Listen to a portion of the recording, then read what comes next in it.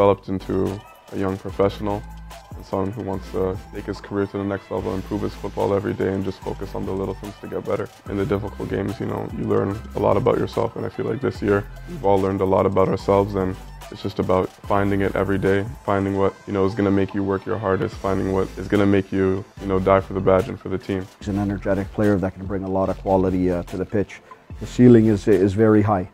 He's done a great job this year of keeping his head down, working hard, being humble. As a young player, you have to be ambitious, and I feel like every young player in this league wants to play at the next level, and I feel like this league has been a great stepping stone for that, and it allows young players like me to be in an environment where we can be exposed to the professional game. The goal is to always strive to be the best player I can be.